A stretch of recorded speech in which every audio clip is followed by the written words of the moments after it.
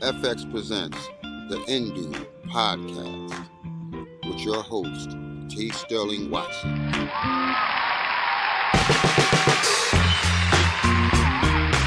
Good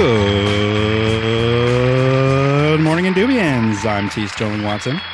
And I'm Kortney. This is the Hindu Podcast, where morning drive time meets late night talk show, and we aim to entertain and enlighten and provide an auditory escape with knowledge and nonsense. Thank you for stopping by and pressing play. This is part 2, and since I already titled this episode, it is, 120201. Wait, no. Oops, I messed up already. 2021. Yes, that's it. Hey. Yes, because it was a palindrome in part 1. We talked a lot about those, and it happened to be coming out on that same date. So,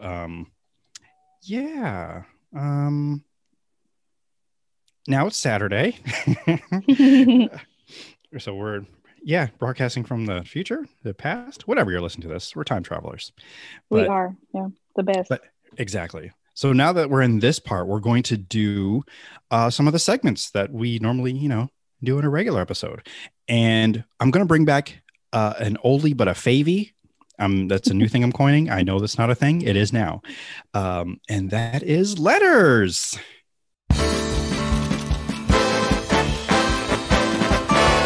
Letters. Oh, we get letters.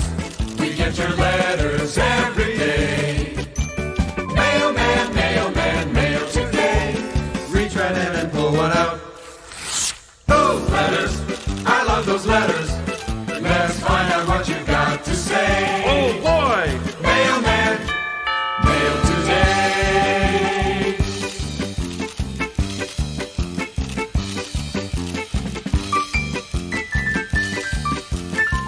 Yay. So what I did, and Kortney, you may have seen it as well. I had posted something on my Twitter, actually my Twitter, Instagram, and Facebook. I'm going to see if I can find more of these and do them maybe once a month, just to solicit some, some responses, some interactivity, if you will.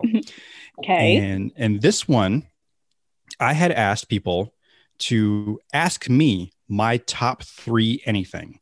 So they give me the subject and I will give them my top 3 answers to that. So nice. Yes. So if you follow me, what's going on? Yes. Here? Okay. Yes. So I did get a few lovely responses, and nice. We will go through them now. And the first one came from Nick over at Megashine. What's up, Nick? He asked me and of course, Kortney, you can play along if you have any, of your own. I didn't give these to you before. I'm cheating a little bit because I had time to sit with these and think of answers. So, but it would be fun to find out what's on the top of your head. But I'll give you time as I give you my answers. You'll have time to think about yours. Okay, that's fair. Cool. Okay, cool. So Nick's question to me was, what are my 3 top emotional cinematic scenes? So and I'm like, ooh, that's a good one. And I will already say now, Tito also gave me a good one today, or rather, today in our time. So I'm like, that's a great one, but we'll come back to that later. But my 3 top emotional scenes, and I actually put this in numerical order, like from number 1 being emotional. The best. Yes. Okay. Yes. So the number 3 answer is Fox and the Hound. Oh, okay. And the scene in particular is, oh my goodness, I was supposed to have these names because I couldn't remember the names of the characters. I'm trying to Google it real quick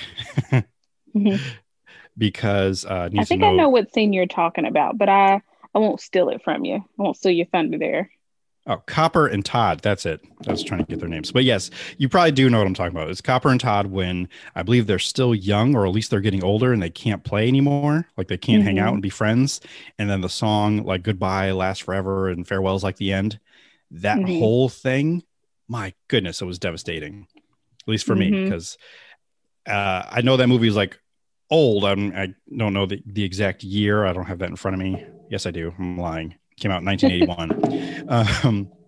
but I didn't see it until I was like, I don't know, 10 or something. And the Yeah. first time I saw it, it didn't really hit me, but later on, like it was just like, oh wow, friendship is ending and they can't like, but that particular song, my goodness, that was like the first time I heard a song cry. That was way before Jay-Z came out with his song. But yeah, it was whew. Yeah. I mean, getting you Disney, teary right now. it was teary because they had such a great bond, a great friendship, and then they just couldn't be friends anymore. And Yeah. you know, they had their reasons for having to leave. So Yeah. that's number 3. Number 2 was 500 Days of Summer, and Okay. the scene is like one of the best scenes, I would say, in not cinematic history, but at least in movies I've seen, where it perfectly just portrays, I mean, it literally does it, reality versus expectation. Like it's a split screen scene where this happens, where our character, played by, oh my God, why am I blanking on names again? That guy, you know, I want to call him Robin. Guy. Yeah, that guy, or the star of the movie, where he is going to this party that he's hoping to see Summer, who's played by Zooey Deschanel. And on one side is the expectation of what he thinks is going to happen, where he previously had this relationship with her. And the reality is on the other side of the split screen of what's actually happening. And it ends up, first it starts out very much the same until you realize it's not. And the reality hurts so much more. And I don't think I've actually been in that same predicament or that situation, but I felt that like on a molecular level. Yeah. And I remember when that movie came out and everyone was talking about it, and I was actually going through like a bit of a relationship ending kind of thing.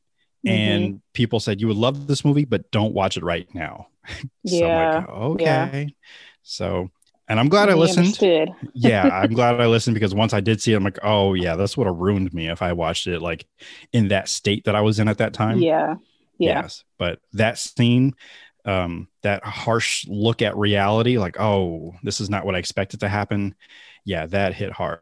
So yeah, it didn't make me like cry, but it still was powerful. So it does things to you. It touched you. It does. Joseph Gordon-Levitt. I don't know why I blanked and forgetting his name, but great actor, great human being. Like he seems like a really cool dude. So that movie, by the way, is also very awesome. It's just got other wonderful landmark scenes, and I just love it. And then my number 1, with a bullet, is, or with a hammer. I'll put that. And it's a little bit of a cheat, because it's 2 scenes, but it's kind of one, but it's 2 moments in the same scene. I'll put it that way. Okay. And it's from Avengers Endgame. I knew it. I knew it. But which scenes? Because I probably know this too. So yeah. Go for it. The first scene is when, let me set the stage for those of you who have not seen, like the 2 of you who haven't seen the movie, is Thor is just about to be like murdered to death with his own axe by Thanos. And all of a sudden we just see Thor's hammer, his other weapon of choice, start to float and lift, and then whoosh, right by like both of them, caught miraculously and heroically by none other than Steve Rogers, Captain America. And he just kind of looks back, and then I knew it. But then if you're in the theater back when, theaters were a thing and people were, all together, the whole theater just erupted. And I think so did I. At this point now, I can't remember if I was standing or floating or flying, but I had the same reaction as Thor, and I was with my sister, and we were both like just looking at each other like, yes, like Thor in Ragnarok, basically. just that level of excitement. Like that was, I think, like one of the like pinnacle moments in cinematic history for me, for my cinematic like viewing pleasure. Like all of this build up for that, and then only for it to top itself and get better in what is it, like 10-15 minutes, if not that, when every hero so far in the MCU comes out to battle, and it's called the portal scene, in case you're trying to keep track of. And just every hero, first of all, they were all dead, but they came back to life, and now they're joining this. They weren't dead. They were snapped. They were snapped, but they weren't existing anymore, except in our hearts. That doesn't mean they're dead, though. Dead means like dead and not coming back, like Vision. But You're then again, hilarious. he was a robot. But and then there's this whole WandaVision show that's happening. We don't have time to talk about that right now. But we don't. But it's so good. Oh my god, it really is. It's quite interesting. Quite interesting. So I put those two scenes together, but to make up this, one category of a movie. So I'm cheating a little bit, Nick. I'm sorry, but yeah. Yeah, that counts. Yeah. As one. Yeah. So but those two scenes, since they're so close together, that's why, again, one scene. But those two definitely left a really emotional, like it made me feel like it was well rewarded. Like I was like, yes, this is what I came here for. I did not know that I was going to be feeling these emotions, and I'm feeling them, and I'm loving it. And it was amazing. So I have 2 honorable mentions because these came to mind. Okay. And you're going to actually see a trend of this because I have quite a few honorable mentions. The movie Contact, which came out back in the 90s, and Jodie Foster's character is in court. Movie. I love it too. And it's basically just the last quarter, I guess, of the movie, because it's a very long movie. It is. A lot happens. But it's good, though. A lot happens, but it's good. And it's more of her emotional scene at the end in the court, talking about what she experienced, what she went through, and just her just bringing it. And that was, I mean, it didn't do anything to me emotionally, but I loved that scene. And then for her to only be justified at the end when James Woods' character, who, I mean, he's a terrible human being in real life, but he tends to play those characters pretty well too. And how he just got shut down by the fact that, like, yeah, but she came back with a tape full of static. But then they're like, well, there's like 17 hours of static. What do you got to say about that? Right. So that, I mean, I'm like, yes, again, Thor Ragnarok. Yes. So that was an emotional scene. And the last one is one that kind of surprised me, but it shouldn't, because this comes from Ava DuVernay, who so far, everything that I have seen her do, or every like movie she's directed, or pretty much anything she's directed, she manages to pull the tears out of my eyes without my, like, I was going to say without my consent, but I've since said, you know what, whatever, you're just here for my tears. I will just bottle them up for you because I feel that gives you strength to continue to do what you do. And I'm okay with that. That's fine. I accept it. Pretty much like I said, Selma has made me cry. What is it? The 13th. I mean, that was just heartbreaking. Yeah. But the movie that it almost made my list, even though I'm talking about it now, is Wrinkle in Time. And the scene in particular, it happens like in the middle of the movie, and Oprah Winfrey's character, whose name I cannot remember. I know it's Miss What's It or something. What's it? Who? Which one of them? One of them. And she's talking about how it is like growing, like the darkness, and she explains what it is. And it's like, just, I think I don't want to call it hatred, but that's kind of what I was relating it to. And knowing like when that movie came out, a lot of that was happening in the real world, and how there was just a lot of darkness that just kept spreading further. That was just it getting stronger. And it was something about the way that she was describing it, the way it was on screen, and how I was feeling in that theater at that time, that I'm like, what is this moisture coming from my eyes? And it just affected me in that way. And I don't know if that was intended, but hey, it happened. I know it didn't get like a great box office report, but it doesn't matter. Really, to me, it doesn't, because I mean, I was there, I saw it, I enjoyed it. So, I mean, that movie itself too, it's got a lot of, I feel it's better than people give it credit for. I never read the book, but I love the way it looked on the screen, and that particular scene in particular, just it hit me. So yeah. Nice. So yeah, those are my top 3 scenes plus 2 extras. Did that give you any time to think of any of your own? It did. Emotional? Okay. It did. So there's a movie called Losing Isaiah with Halle Berry. I'm not a huge Halle Berry fan, but this movie is just, it's an older, I mean, not older, but like, I guess 90s movie, where she plays a drug addict. And so she has a son named Isaiah. And through a series of events, he like CPS collects him, and because she is strung out a lot of times and can't properly care for little Isaiah.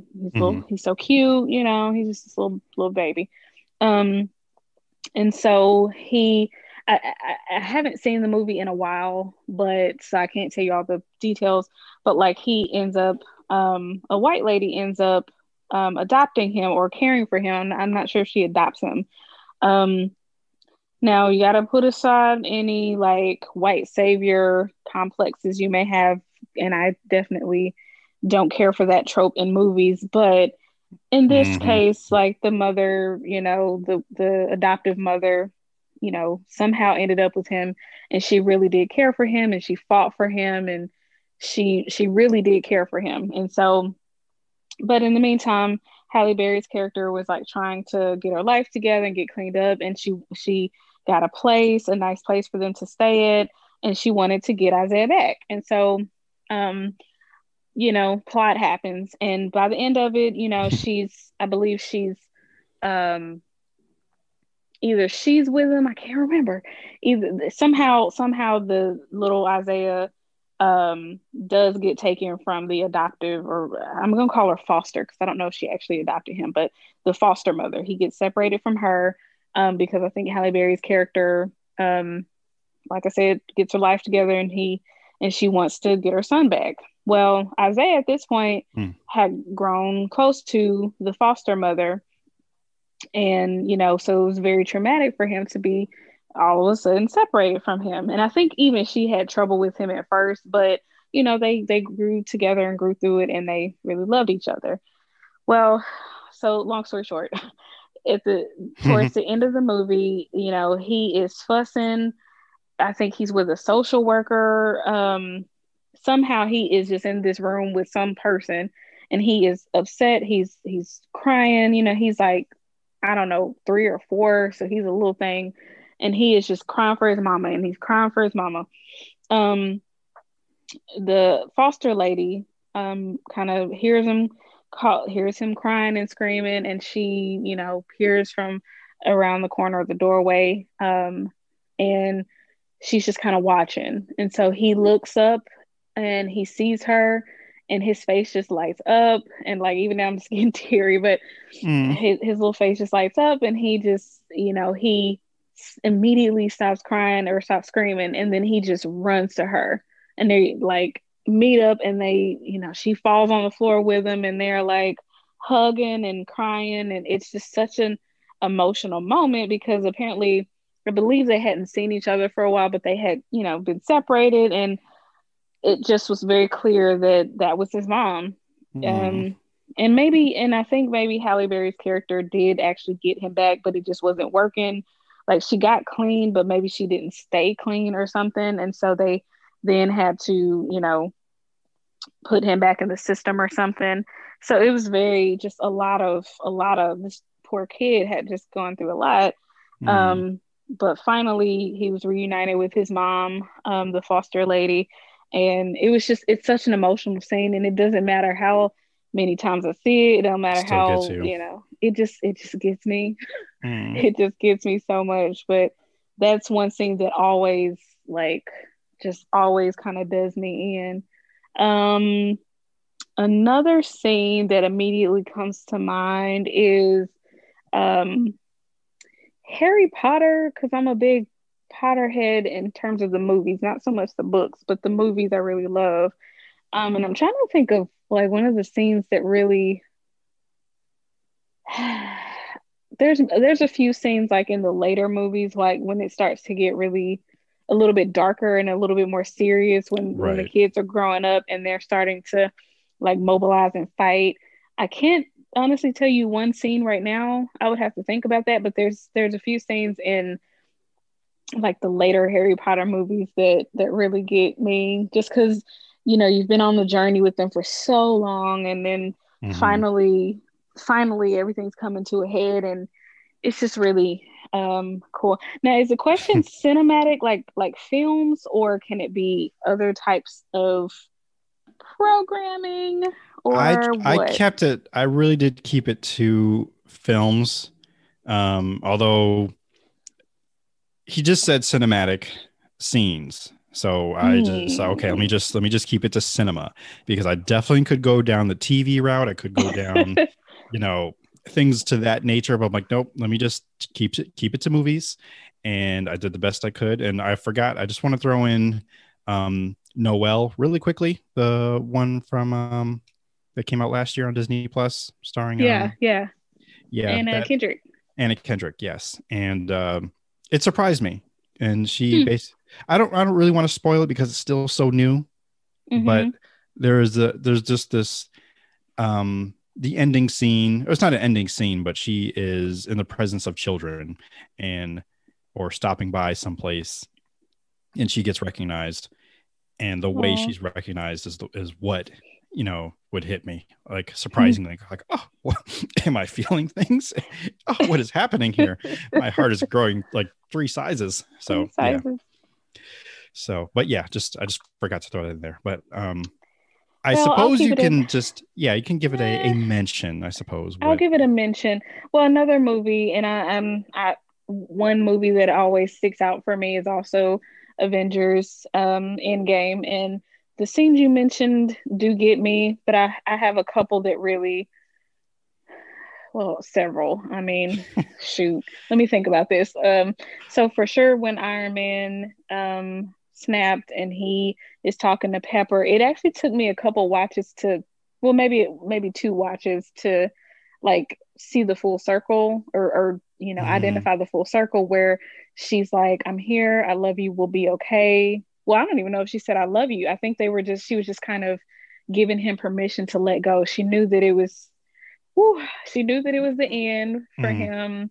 He Mhm. wasn't going to survive it, and she just immediately goes into um care mode. She doesn't, show a whole lot of emotion. She tells him, we'll be okay, you can rest now. And it's when she says, just that whole scene is very emotional, just because you know that what's about to happen, he's not going to make it, and it's like, oh my god, Iron Man is not going to make it. um Mhm. after he was at first really against doing this whole mission in the first place. He's got little Morgan, he's finally settled down with Pepper. But she, just her strength in that scene, I think really added to the like huge emotional tension and to the like weight of the whole situation. Because yes, Iron Man dying is very sad, but like for me, seeing Pepper hold it together just long enough to see him and hold him as he passes on is just Right. And it's interesting how that happens, because it's the same thing. Well, okay, let me just explain what I'm about to say.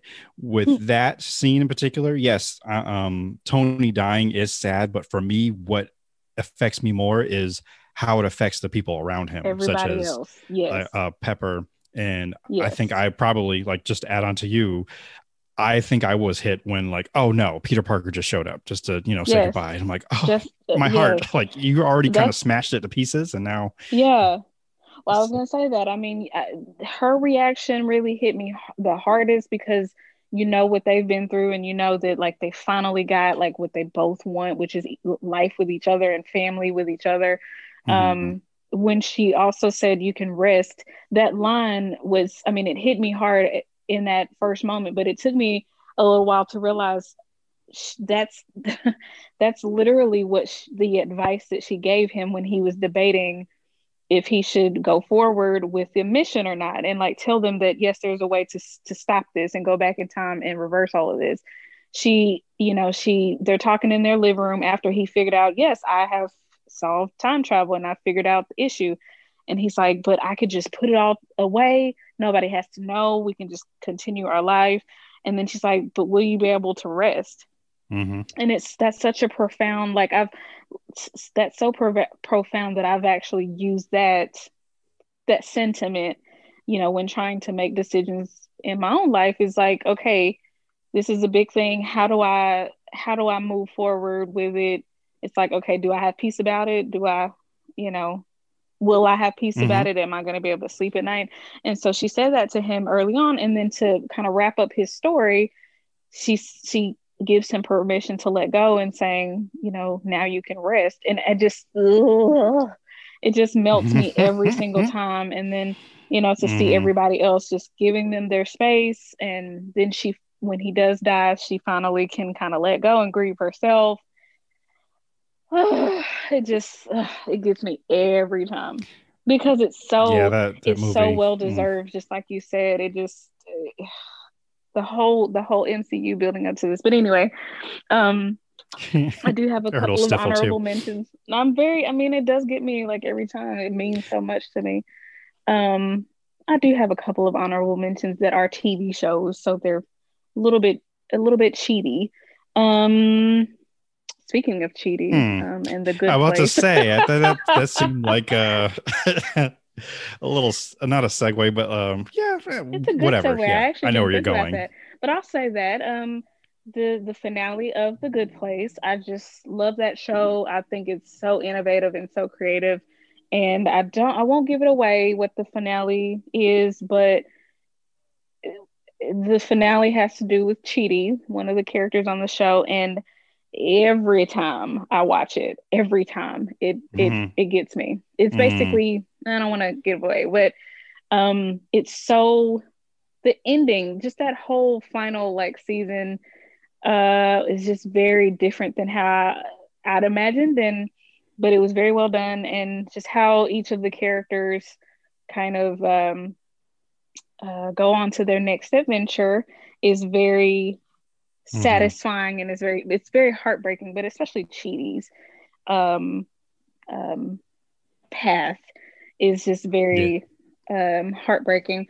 But two more. Okay, so The Office, when actually The Office finale. I have a thing about finales like in shows, and because especially when I have a show that I just love, I latch onto it, and it's something that's a part of me. Well, movies too, but shows are just a kind of a different feel. But when I have a show that I latch onto and I really just start to love the characters, and when there's a finale, whether it's overdue or too soon, it always just really gets me in the feel. So The Office finale is one of those.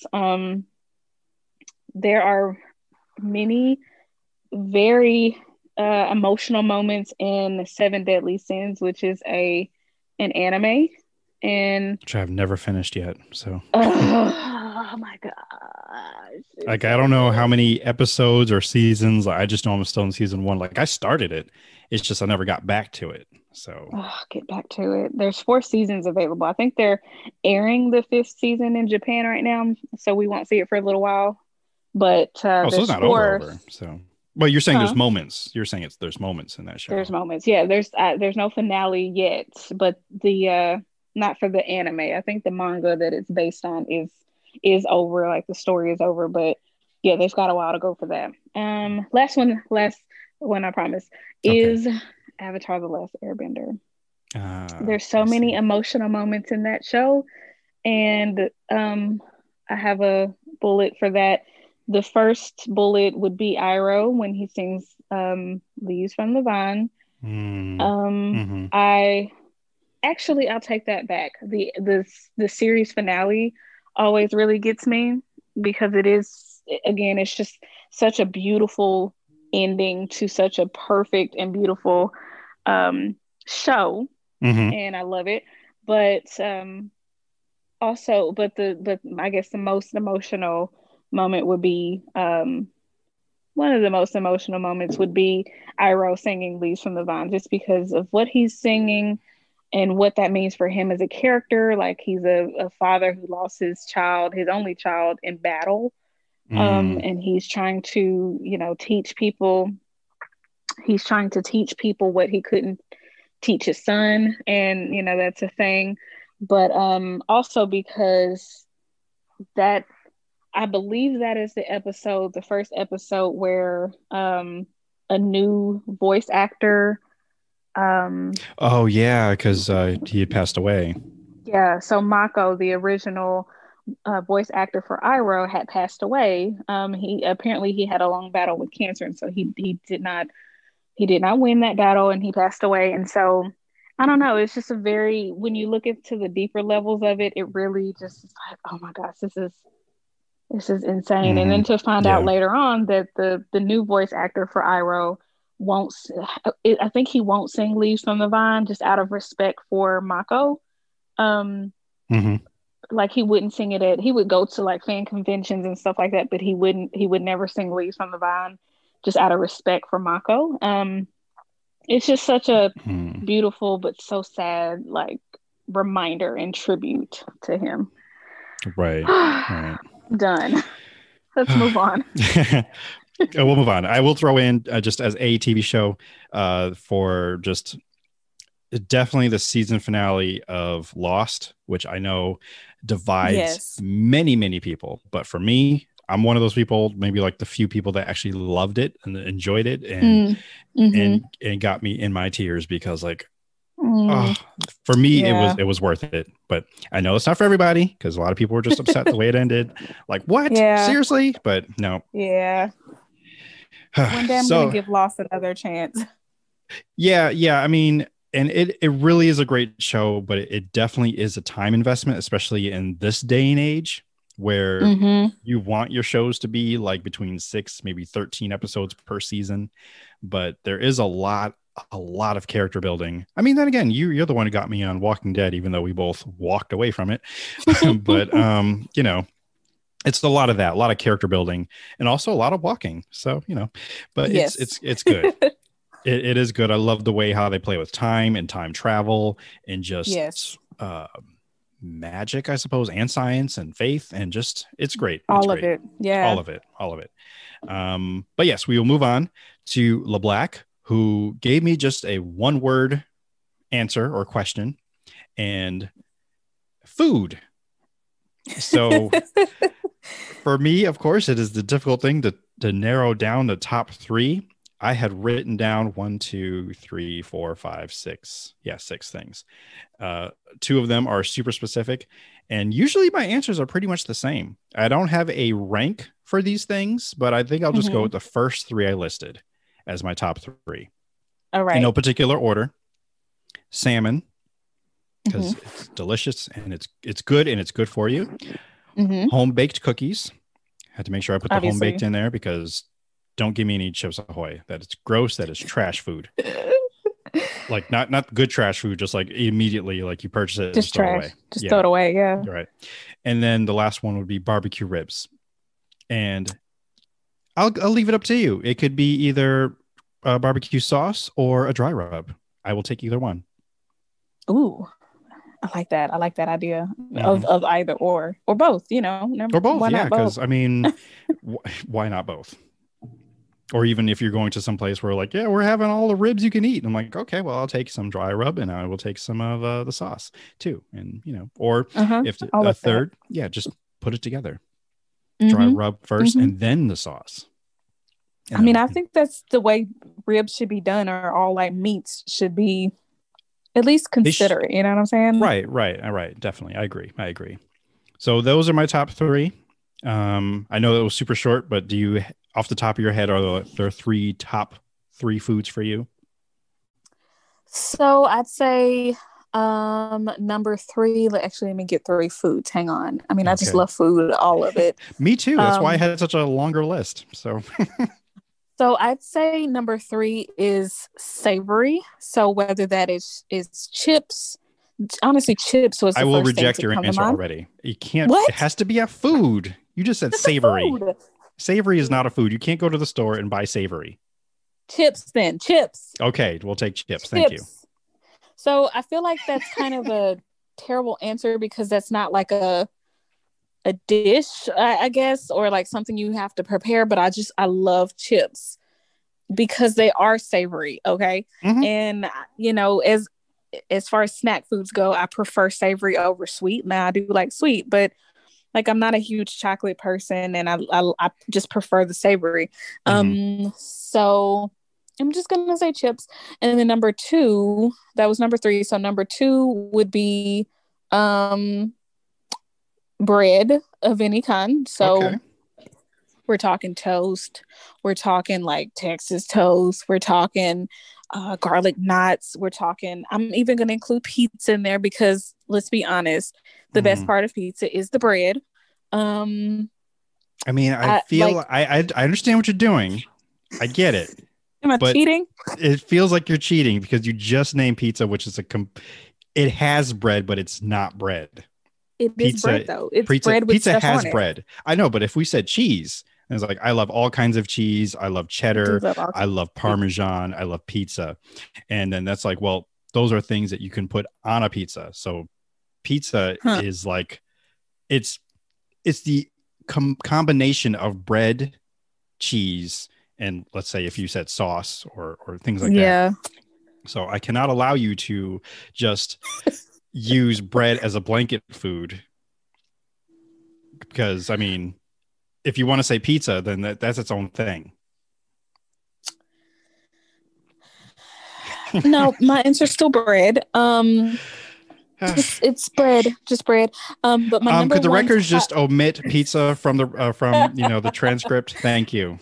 Whatever, shush. But my number one food would probably be pasta, because there's not a pasta there's not a pasta that I haven't met that I've met that I don't like. Like I literally I didn't create it, but I prepared a pasta dish for this week, and there's plenty to like share with other people, but I'm about to kill it tomorrow. I will say, at this point, I don't know how many years we've been friends, but that's like one of the first facts I remembered that you told me that I still remember to this day, that you love pasta so much. So yes. I love pasta.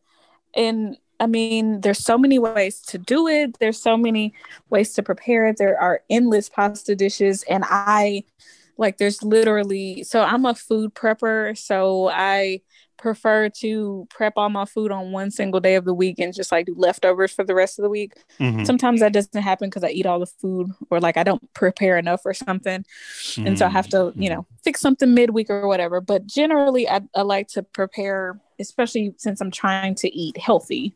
Not this week because I got a whole crock pot of pasta I'm about to kill, but generally I like to prep the food and then just parse it out during the week. Well, pasta is a very easy dish.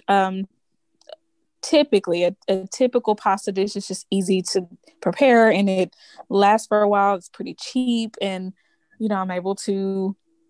I'm also the type of person, I'm good with leftovers for more than 2 or 3 days. Not everybody's like that, but even if I wasn't like that, if it was pasta or spaghetti or any type of like noodly goodness, I'm gonna eat it every day, maybe multiple times a day. I just really love pasta. I feel you. I do too, but I am becoming part of a gluten-free home, and so all the pasta that now, if I get it, like if I'm getting it for the family, then it has to be gluten-free. Same thing goes for the whole bread thing too. I love bread, but I realize that I also have a gluten allergy. And really? Yeah. And I mean, it's not terrible. It doesn't do things to me like it does to Ashley. Like it physically hurts her to eat like gluten. But for me, it's just, I'm not necessarily a pleasant person to be around because I may be just a tad bit more gassy than usual. So yeah. But I do enjoy bread. Like I love a good sandwich. Yes. Unfortunately, it's just, I just have that side effect, and it's sad. But the same, and unfortunately, not unfortunately, pasta doesn't do that to me. So fortunately, I can still eat regular pasta. But I'm kind of switching over to gluten-free things. Yeah. Especially if I'm going to be preparing meals for other people. So we can all eat happily without, problems afterwards. So yeah. Our next is from Lori, and she asked, what are your top 3 cartoon theme songs? And this one I knew already, like, because we actually recently had this conversation like elsewhere. So I'm already going to put it on there on the list as a honorable mention, and that's Pokemon. Because forever. Yes, and I know there are a couple series out there that exists because the kid loves Pokemon and will request to watch it as he goes to bed almost every other night. So I don't know if the theme songs are still the same because I'm not in there watching it with him. But the original, the OG Pokemon theme song, back when there was 150 Pokemon, yeah, that's the one. I'm not necessarily talking about the Poker Rap because I don't think that considers that qualifies. No. It's not a theme song. It's cool, but it ain't a theme song. Right. So, but that's, as we talked about before, that's just a go-getter. But I'm talking way too much about one that's not my top 3. It's a top 5. Wait, no, top 6 because I have 6 listed here. Because what I did was I listed out all my favorites, and then I was like, okay, let me just pick the ones that I really like. So number 3 is the Boondocks theme song, and it's yes. Yeah, it hits. It still slaps. It's everything that I need it to be, and it's motivating. It's got a whole like motivational speech out there, like, hey, I am the stone that the builder refused. I am an individual, or the and I almost let me just stop right there because I don't want to misquote it, even though it's been a ringtone on my phone for like years, and I do have it memorized, but like I'm already like getting flustered. Number 2 is Darkwing Duck. And that's a bop. It is. And I had a really hard time picking this one out of all of the other ones from the Disney afternoon lineup that I recall growing up. And I'm just going to say it. DuckTales is another one, but I'm like, I don't want to have it all be Disney. So I had to mix it up a little bit. So that's why DuckTales isn't on here. And I'm like, they can easily be swapped out for me because they're both classics. They're both hits. But Darkwing Duck, it's got a little bit more edge to it. Although both of the singers, they go hard. Like they're just giving it their all. Like they're, just hand them the Grammy already. But yeah.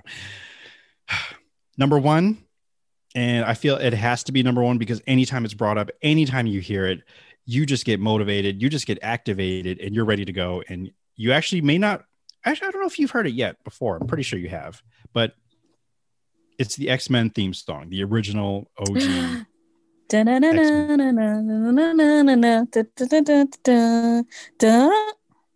Yes.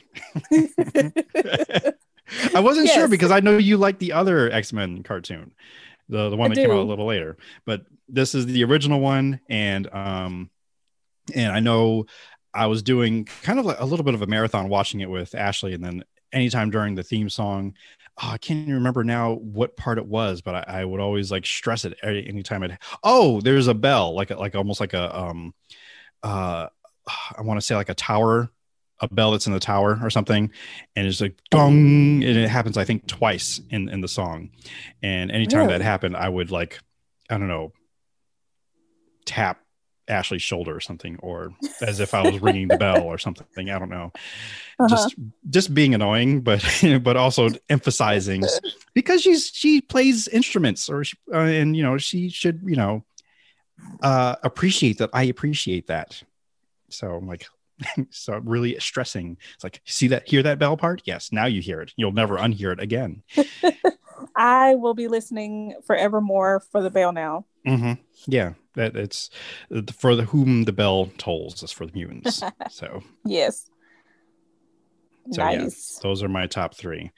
And what cartoon theme songs come to mind for you?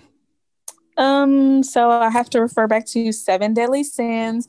Now they do an interesting thing where they change theme songs.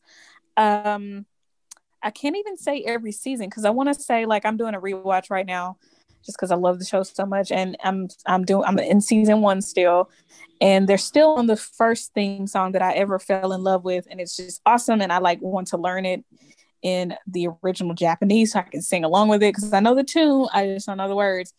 But I want to say about midway through the season, it's going to change to a different theme song, and I think that is maybe common with anime. I'm not sure. I'm pretty new to the like actual anime scene, so that I'm not does sure, tend but to happen. Yeah, okay. because another show that I like, not necessarily for the theme song, but just in general, is Food Wars. And I know that changed a couple times, and it wasn't. I don't think it even changed seasons. And all of a sudden, like, wait, is this a not a different show, but like, why? What's happening? It's just they change it. I think it's just that's just part of the anime culture. But I'm currently on the original theme song that started this season, and I love it. It's so cool, and it's got a lot of like, to me, it's got Pokemon vibes. Like, it's just very catchy and like gets you into the show, and it's like popish, and I just love it. I had another one. What was it? I don't want to steal the Boondocks. That's a good one. No. What other cartoons am I watching right now? Dang it. Oh, I had some other ones, but they're gone now. Oh no. I'm also watching Dr. Stone, which is an anime, but I don't think that theme song catches me. That's an amazing show, but I think I'm gonna have to stop there, because I had another one, but I can't remember it. And I'm like scanning my DVD collections now just to see if I'm missing just to it. Check, just to make sure, right? You didn't miss anything. Yeah, but I do second like the Pokemon theme that you mentioned. I second Steven Universe. That's one that I love. Yes, you're right. That is a great one. I love it. And so like every time you can't skip it, right? I'm sorry, go on. You can't skip it, but every time me and the girls, my three bonus girls, when we watch it, we have to sing it out loud. Like it's something you don't skip. You sing it out loud. It's amazing. And yeah, so I love the theme song for Steven Universe. I think that may have been the only one. The crystal. Yeah, I'm crystal sorry. Gems will always say. It's great. I love it. It is. And it's like strong affirmations. Like, I love it. I believe, I don't know if that song, I never checked. I don't know if that song is on Spotify, but I know that they do have an album, or at least 2, because there's other singing that goes on throughout the show with other songs that, that do hit pretty well. So, I mean, as I mentioned, I probably should just check. Why don't I do that? But either way, it's that is definitely a good one for sure. So yeah, I guess you got your 2 or 3, and I guess it's okay if you have one that's also Boondocks. So I'll take the Boondocks then.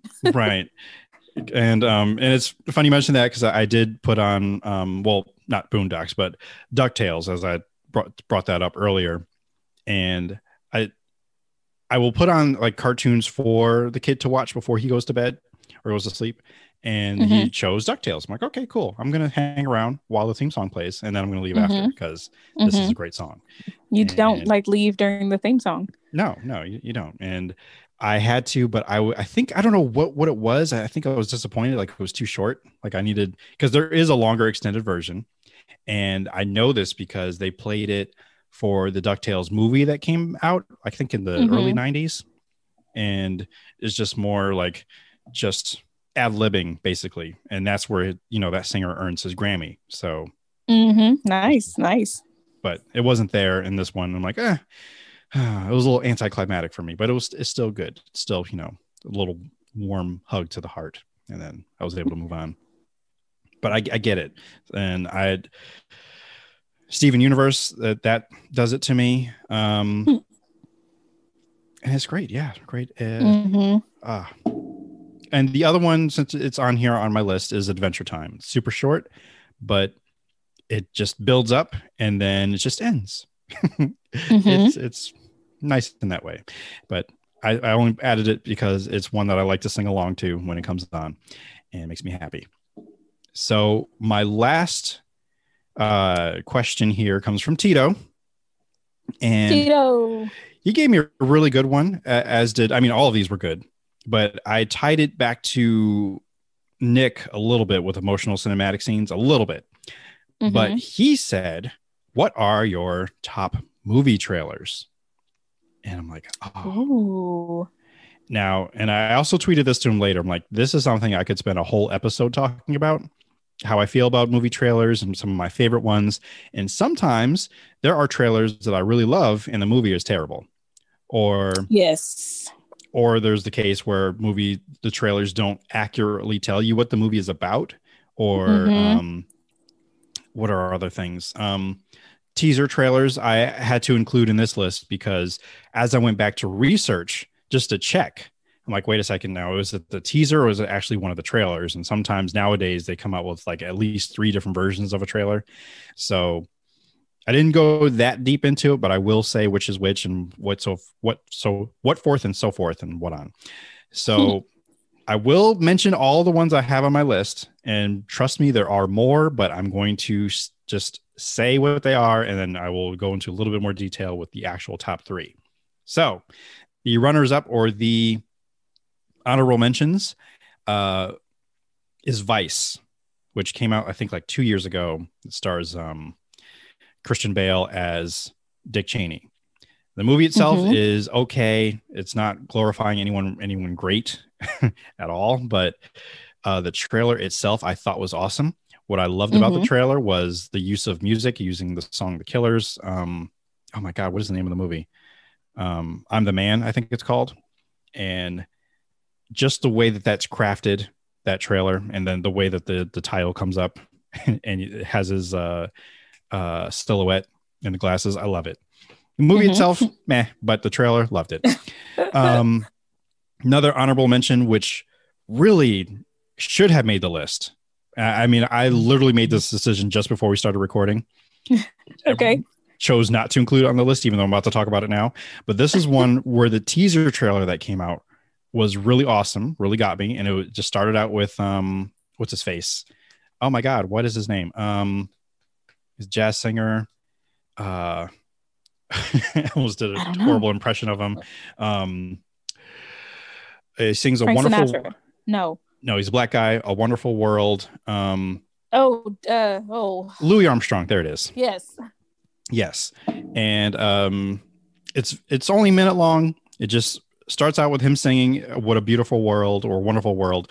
Earth explodes, and then there's just some titles that come up saying like, this. What if your adventure begins after the world ends? And then it shifts into the stars, and then it has the thumbs up, and then Hitchhiker's Guide to the Galaxy, and it's cinematic. I love it. And it's just the teaser, but the trailer itself is also awesome because it shows you all these clips from the movie, and it's just insanity, but it makes sense once you watch the movie, and the trailer's funny, and it's got all the little bits that you need to make you want to go see it. Great trailer. Didn't make the list. And this may seem, and this is why it was so difficult to make this list, because the next one is one I decided no, because I already have too many comic book movies on my actual list. That is why Black Panther is not on the list officially. Okay. It's actually the Black Panther teaser trailer. So if you ever want to go, and I do recommend going to go watch this trailer. Right. It's just the very first one. And the reason why it's this one is because this one has Run the Jewels. Legend Has It. That song plays in the background, and it's when the title's revealed. Again, when titles are revealed, sometimes for me, that is what makes the trailer just like, oh, it's this movie. And that's what it gets me. Like it gets like these little beams of light hit the beat as like the letters are revealed for Black Panther. Oh, just goosebumps all over. I love it. So that would be, one of those. Number 3 is Infinity War, the first trailer for Infinity War. And I remember when that was revealed that day. I think they revealed it on the Good Morning America, but everybody like us, we were like at work. So we got it on Twitter. And that trailer with I think that's the one with all the Avengers just talking about like how we were all brought together to do this thing, and then it comes in with Thanos talking about like I hope they remember you, and just just setting you up for like, oh, this is huge. This is different than all the other Avengers movies, all the other Marvel movies we've seen so far, not realizing what was going to be in store for us later. So that in itself was amazing. And I since went back and watched all the other Infinity War and Endgame trailers, but none of them really affected me the way that the Infinity War, the first one, did. So yeah. And that also made me really notice the Avengers theme, which I know has been playing throughout all the movies, but I never really took the time to notice it until this time. So usage of that. And just when you watch the time go, like they spend time, like even on that opening Marvel thing with all the characters, like the fanfare. Yes. Like they spend time on that. I'm like, wow, you don't see that. Yeah. So that's how you knew this was big. Number 2, the movie Ali. First of all, I do love that movie, but the trailer has really stuck with me for a very long time. This was, little did I know, my first introduction to Sam Cooke, who everyone knows is someone that I love. Yes. I forgot that he was actually, part of the trailer as well as part of the movie. Okay. And there's that. And then there's this usage of like the flash bulbs, like back in the day, back when photographers used So the way they use that as they put in these little, intro pieces about who this man is and like the legend he becomes. And then they switch up the music to, I feel like it's a Moby song, but it's just something that's like a house jam, basically, as it ramps up. And he's, saying lines throughout the movie, just getting you all excited for this, powerhouse of a biopic, which he did not win the Oscar for, but that's okay. We'll move on.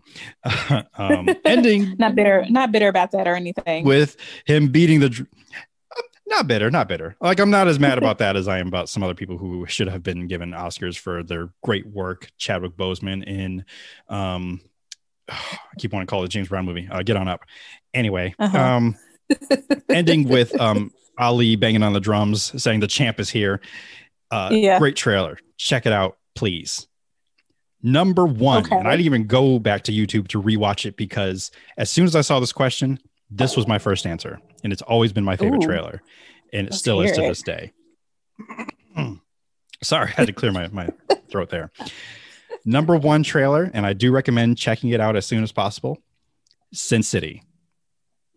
That's it. Ooh, I agree with that one. That, yes.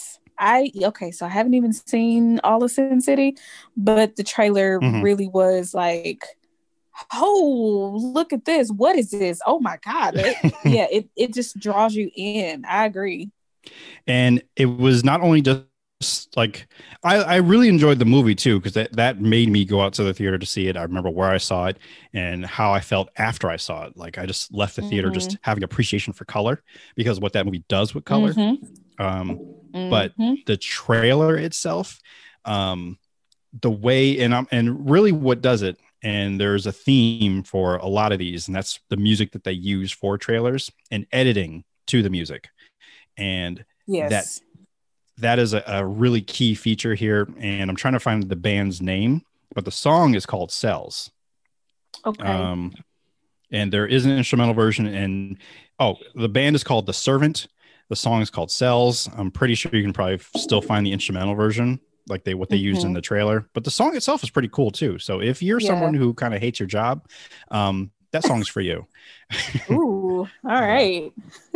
So yeah, check it out. And I know that's something I probably should have recommended to you, Kortney, because there's times where like my job is killing me. I'm like, here, listen to this song. So, but it's also just a great song. Even if you don't hate your job, it's just, it makes you want to like get up and move and just, I don't know. It fits the trailer so well, the way it looks.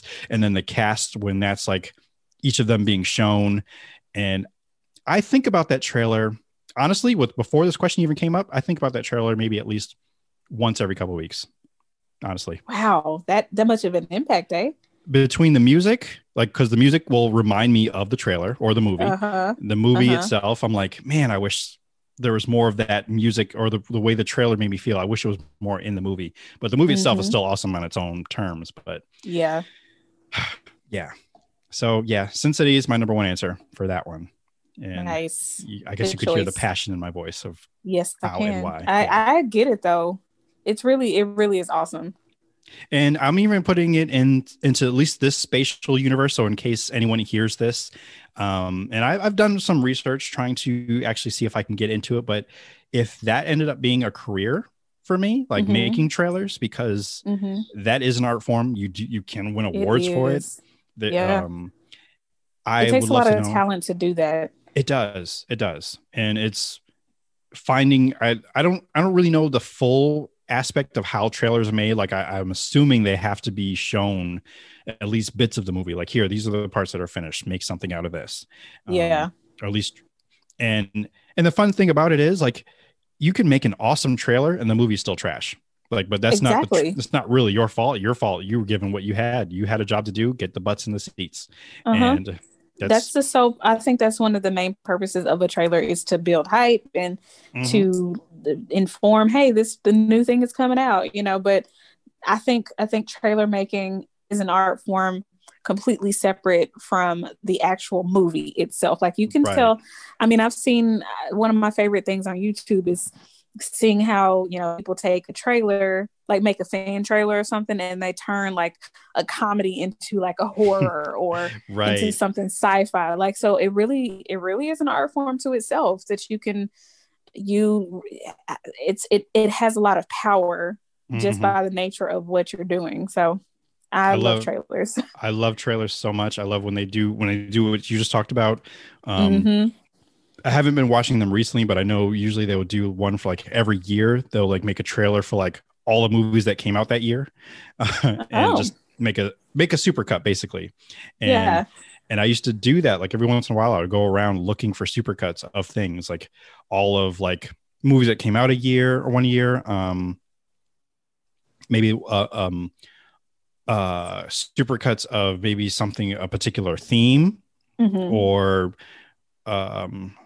trying to sizzle reels. That's also something that kind of is similar to that, where they would show, where studios will show like, hey, these are all the movies we've got coming up. Netflix does this pretty much every month. So that's true. And I even picked up some, like, a Christmas song that I really like from one of their like December sizzle reels. And I love it. It's all part of editing. So, hey, out there, if you're looking for an editor, I am for hire. Yes, not for volunteer work. US for hire. So. US dollars. Yeah, right. US dollars, or if we can convert it to whatever, Yeah. Right. Oh, sure. We're international, but money has to be exchanged. This is true. I kind of forgot the Brazil. Hi, Brazil, because I know you, somebody out there listens. But yes. Are any trailers coming to mind for you? Yes. So I love Inception a whole lot, and so I remember the Inception trailer. There's a few of them, I'm sure, but I don't remember the details of the trailers, just because the movie is so embedded into my heartstrings. But I remember the Inception trailer, and how I'm just like, yep, I'm there. I'm a Chris Nolan fan as it is, and then a huge Leo DiCaprio fan, and so it just kind of was like, duh, I'm gonna see this. But the trailer is like, oh my gosh. It just did it for me. Another one would be, I think it's Us, where he used the like horror version. Oh my goodness, you are absolutely right. Yes. Didn't he do 5 on it? Like, he used yes, 5 on and he made it okay, and he made it super creepy. Yes. Which I ended up putting on a playlist, because after a while I'm like, I gotta hear it again. Yes, I love it. I love it too. Still haven't seen Us, and I don't plan on it, But it's not scary. It is not scary. Sure. Yeah. So, but that trailer, I love it. It did a number on you. Yeah, again. I get it.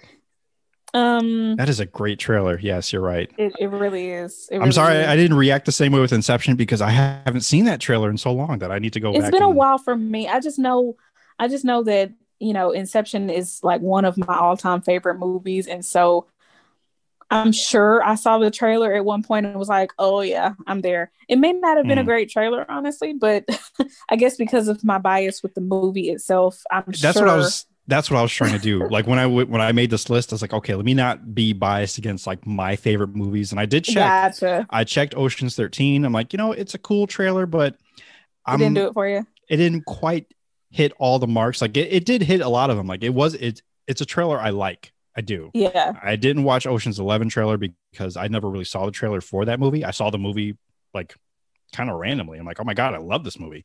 Mm-hmm.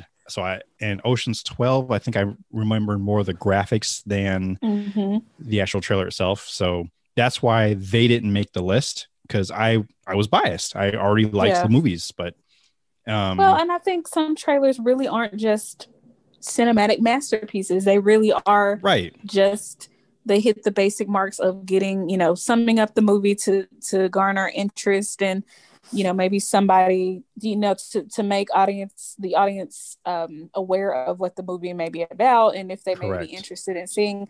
Sometimes that's like all a trailer does, and I think that's okay. But sometimes it's just a whole other experience. So I honestly can't say from memory if any of the Inception trailers did that for me. So that is maybe my cheat.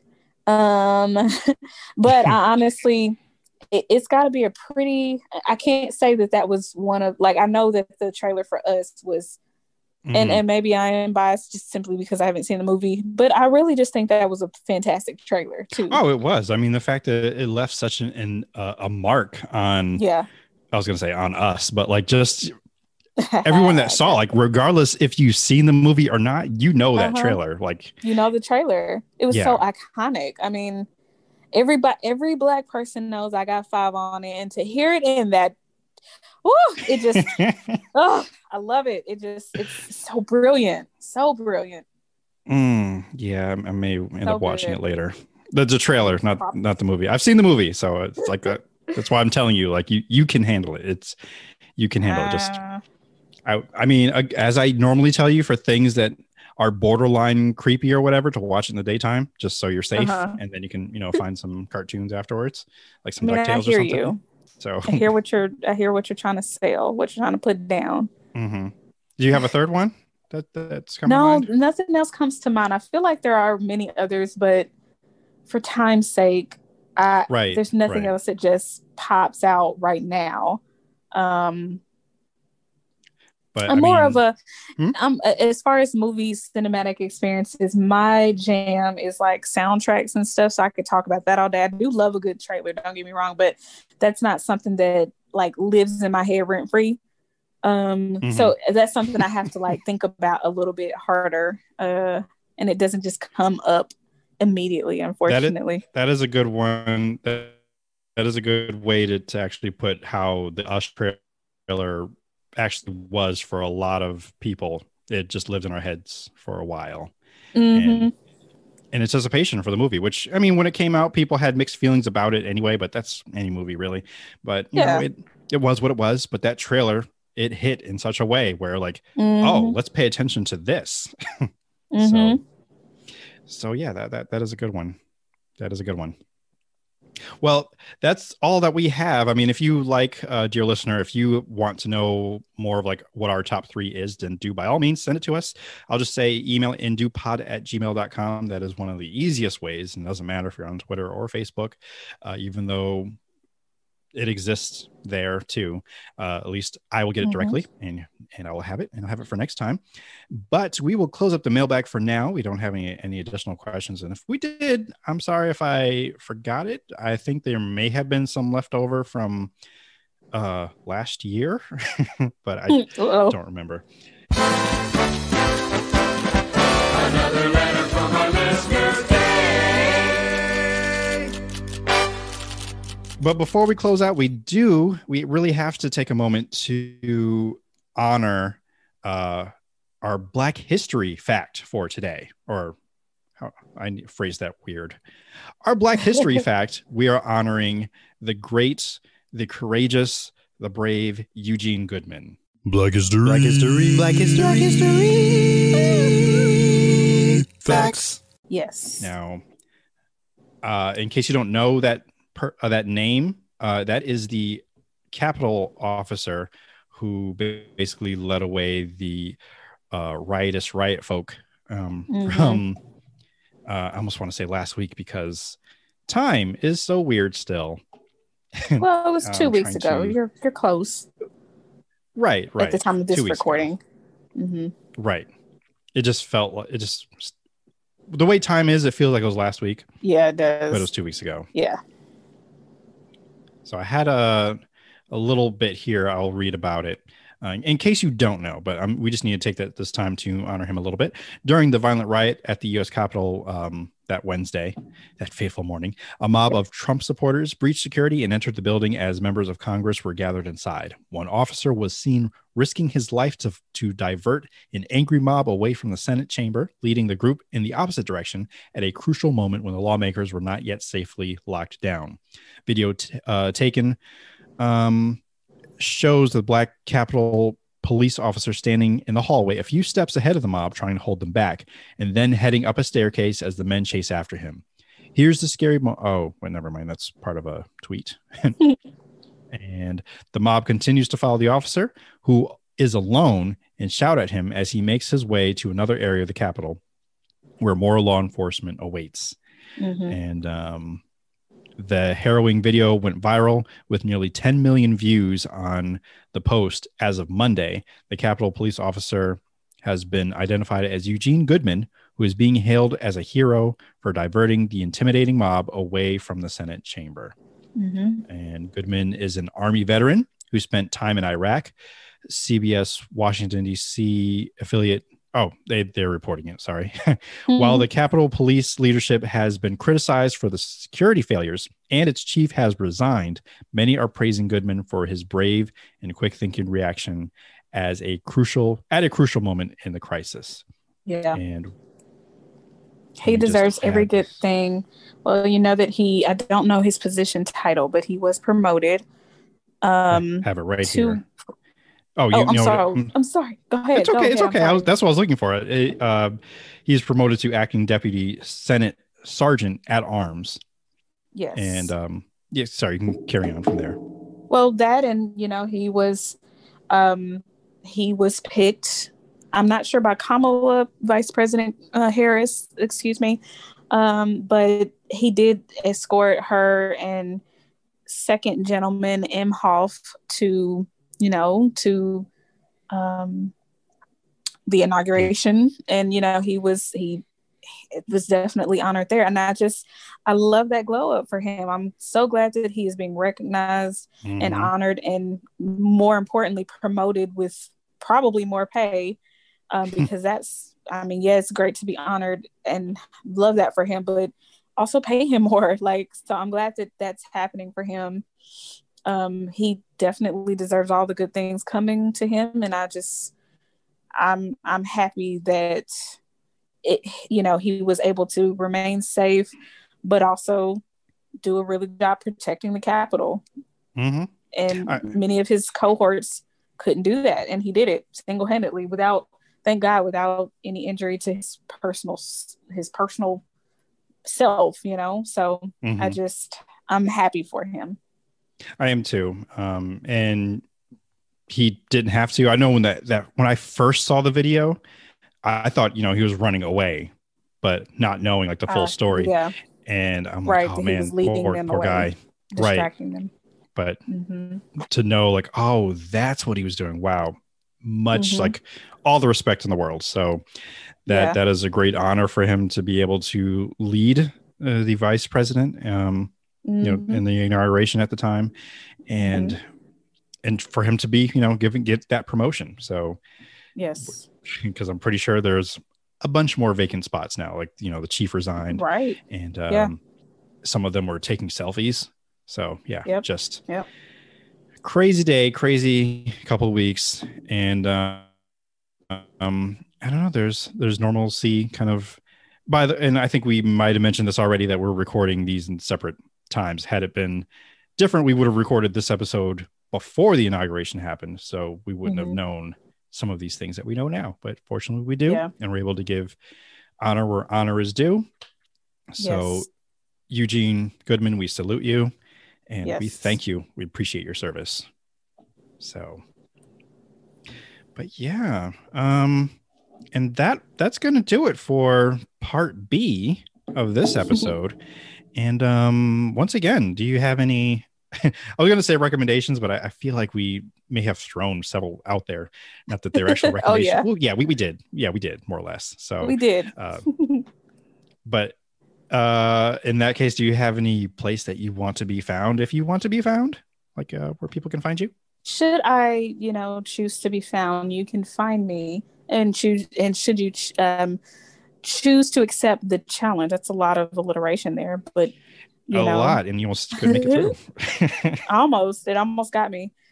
But you can find me over on the Twitters at IamKHinton, and if you find me, I may have to find you back. Okay. Alrighty then. You can follow me on all things at Indoob. Go to indoob.com to find ways to connect with us. As I mentioned before, emailing us at indoob@gmail.com. You can ask us questions, leave us comments, and I'll read them, and it'll be a good time. I'm also kind of on Facebook. I'm going to try to use it a little bit more this year. So there's a Facebook page. Go join it. And I'll try to remember to post things there as well, such as links to episodes, and maybe some of the links that we talk about and videos that we talk about here. Let's build a community. Let's interact. I don't like Facebook, but I'm going to try to do it for you, because I know there's quite a few of you that use Facebook, and I want to interact with you too. So so I'll do my best. Please rate, comment, and share the pod on Apple Podcasts, Spotify, Podbean, now Pandora. We're also on iTunes Radio, iTunes Media. I don't have the app on my phone, but I do know we were put on that like maybe a month or so ago. But again, where pods are found. So whatever app you use, more than likely we're probably on it. Thank you so much for supporting, listening, stopping by, and pressing play. Tell someone you value that you value them. Live without regrets. Live with the folks you love. Please wash your legs, your face, the bottoms of your feet, the undersides of your dishes. I've been your benevolent host, Shane Watson. And remember, if the world didn't suck, we don't fall off. No.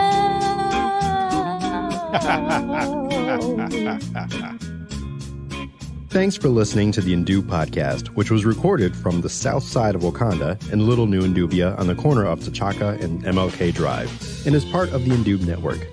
Want more Indoob? Follow on Instagram and Twitter at Indoob, and on Facebook at IndoobPod. You can contact us and send Ask Indoob questions by emailing indoobpod@gmail.com. Want to support or donate? Find the TeePublic store or become a patron on Patreon, where subscribing gives you perks and extra things from the Indoob network. Please subscribe, rate, comment, and share the podcast on Apple Podcasts, Spotify, Google Play, YouTube, Podbean, and wherever else podcasts are found. And of course, visit indoob.com for all of this and much more. Thank you so much for letting us entertain, enlighten, and provide an auditory escape with knowledge and nonsense. Until next time. Use your words, Chief. Good boy. This has been another 3SFX production.